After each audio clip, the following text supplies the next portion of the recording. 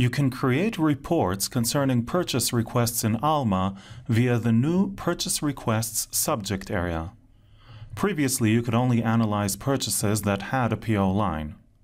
Using the fields in the Purchase Request subject area, you can answer business questions such as how many purchase requests were made in a given time range, how many purchase requests were assigned to a user, and how many purchase requests have a PO line. To create a report in the Purchase Request subject area, go to Analytics, Design Analytics. Select New, Analysis. For the subject area, select Purchase Requests. Now we can see the folders and fields available for the purchase requests. So for example, let's create a report listing all purchase requests by purchase request ID,